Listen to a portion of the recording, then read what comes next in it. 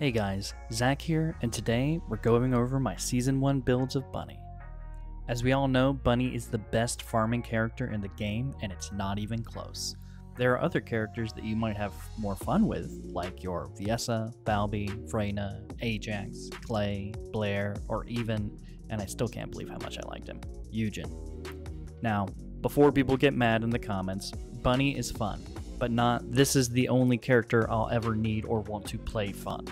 She fits her niche extremely well, and I don't see her ever getting a nerf because that is what this character is for. Killing ads passively better than anyone else. That is the role she is meant to fill.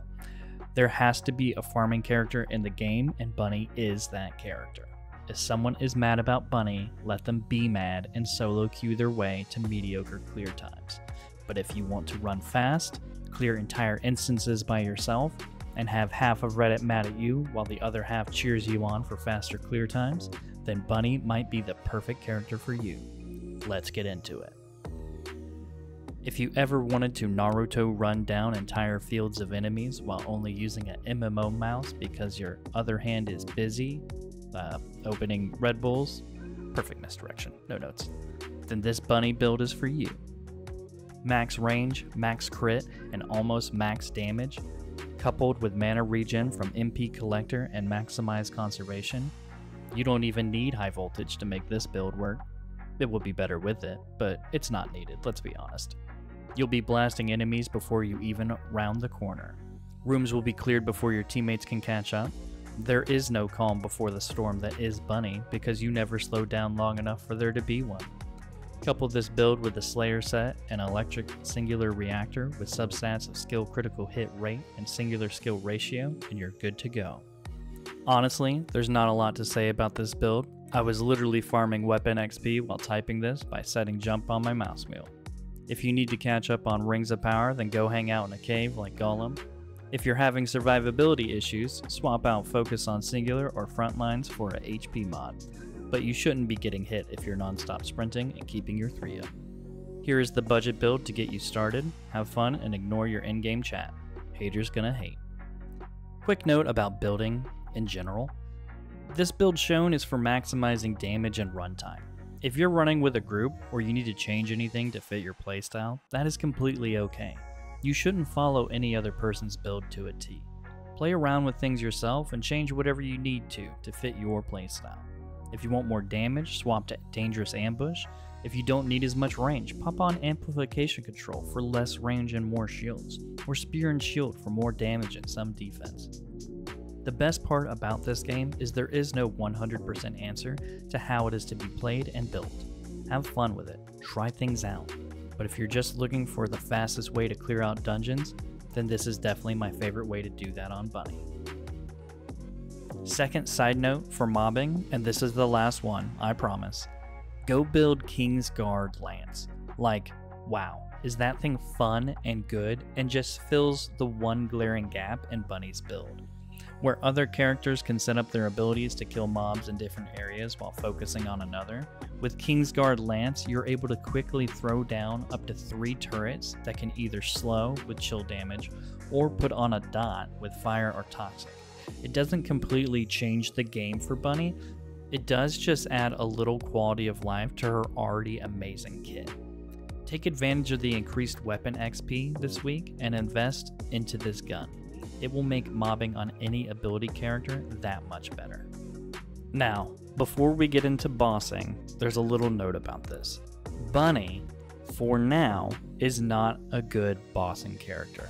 I know, that's not what anyone wants to hear, but she just doesn't have a good fit currently. That's not to say it won't change, but let's go over what we know. She's extremely good at killing ads, which is great when there are ads, but for Gluttony, you're better off bringing any other character who focuses on weapons. That might change with the new boss coming out. They might add more ads or some damage mechanic that she will excel at, like with Obstructor. But if the design stays the same, like with Gluttony, she just doesn't bring enough to the table to be worth it. That being said, let's go over what she can do. Bunny is not worthless on Gluttony. She absolutely has a role she can fill. She can run around clearing ads and passively damaging the boss while debuffing him with her 3, which is nothing to scoff at, but it's just not great with Gluttony's resistances. She's also the best at getting to where she needs to be.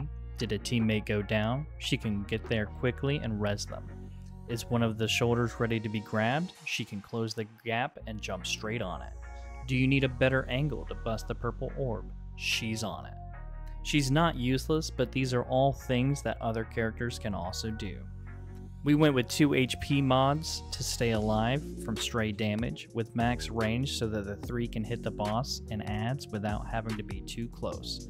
Anti-freeze solution so that you won't be getting frozen on the shoulder from random blue orbs looking at you, Valby. With this build, you can absolutely do Gluttony and not be a burden, but she would not be my first pick when queuing up.